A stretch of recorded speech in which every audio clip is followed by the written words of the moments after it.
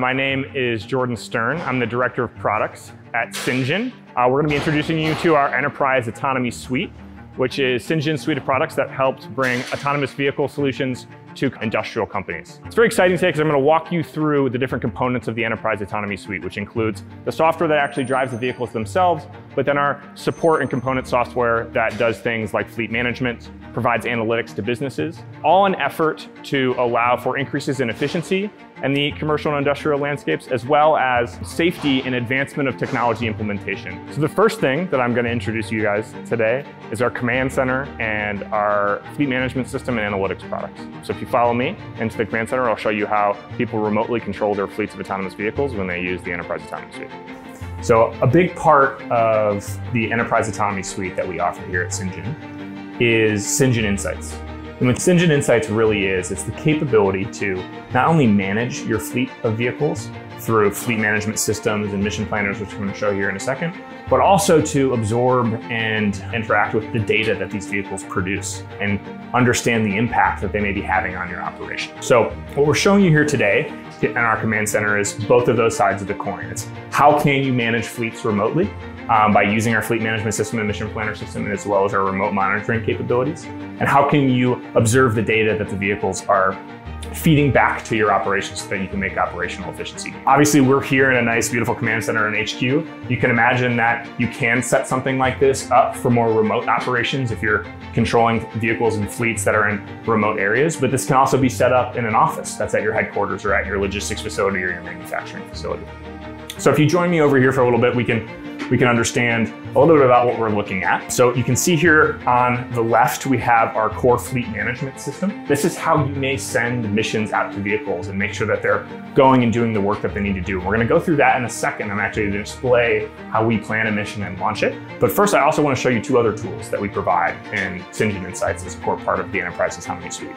The first, here's a remote monitoring capability and remote control. So the ability to not only control, but view the vehicles that you have in your fleet from a remote location can offer a lot of gains. You can understand why they may be having an issue or why they're blocked if they're operating in a remote region or in a remote part of your facility, so that you don't necessarily have to send a personnel out to fix an issue if there is one.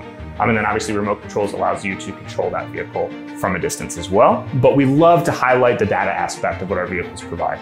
Not only do they give primary data, talking about throughputs and cycle times and how well you're manufacturing and how often you're delivering the product that you're making or the material that you're trying to deliver, they can also give you secondary insights into patterns that may be emerging at your facility that help you make operational and efficiency gains. So those are the core components of Cyngn Insights. There's the data, there's the remote monitoring, and there's the fleet management.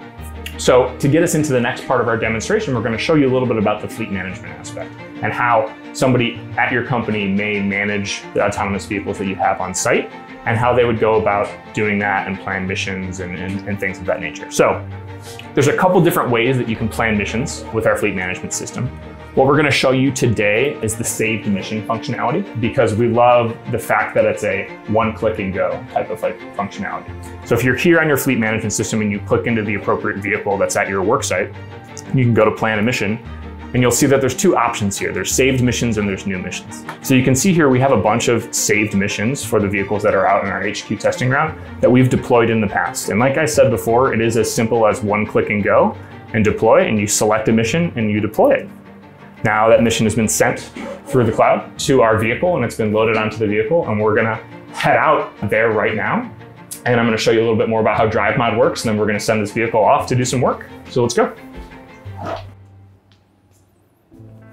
All right, so we're back here in our testing area. Before I jump into the next part of our demonstration, I'm gonna introduce another member of our team. This is Azalea. She's a product manager here at Cyngn. She's gonna be helping us out a little bit, show how we do work with some of these vehicles. So when we were in the command center, we showed you the mission planner and the fleet management system. And we showed how you plan a mission, you dictate what stops the vehicle is going to go to, and how you send that mission out to the vehicle itself. So that mission's now on this vehicle.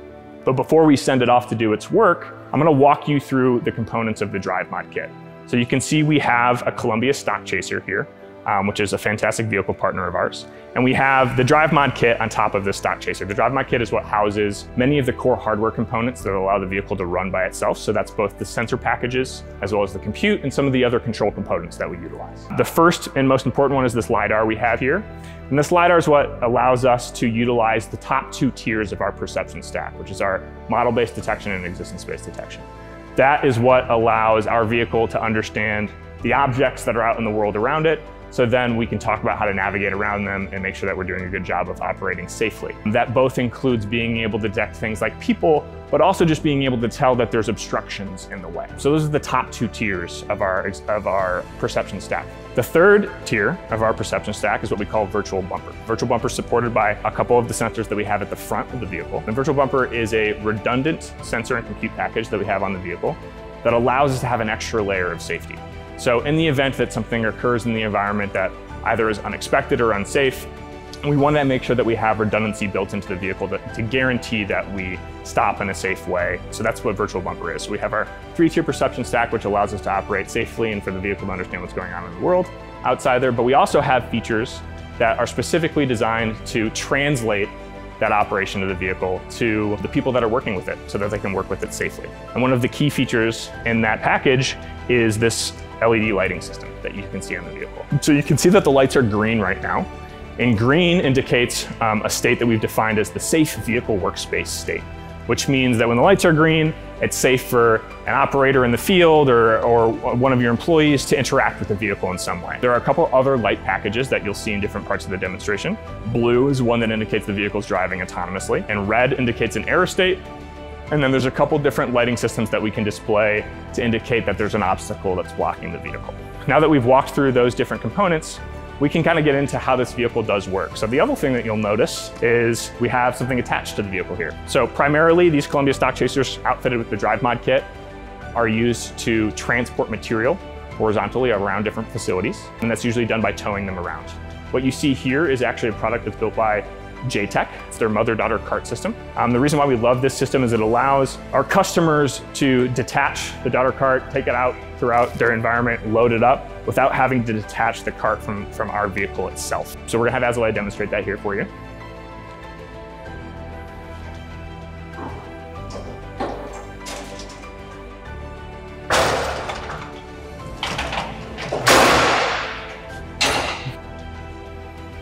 Now we have the cart loaded. Remember that our lighting system indicates when it's safe to interact with the vehicle. The lights are green right now, which means it's in a stop safe vehicle workspace state, which means you can do things like load the vehicle and touch it and interact with it and step over the cart and come to different sides of the vehicle so that you can do what you need to do.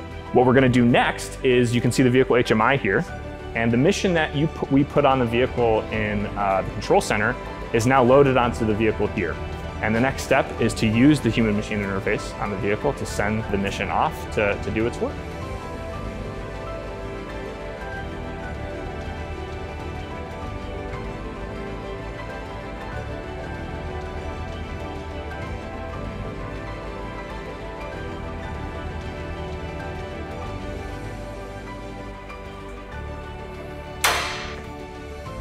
All right, so now that we're at our next stop, we're gonna offload our product.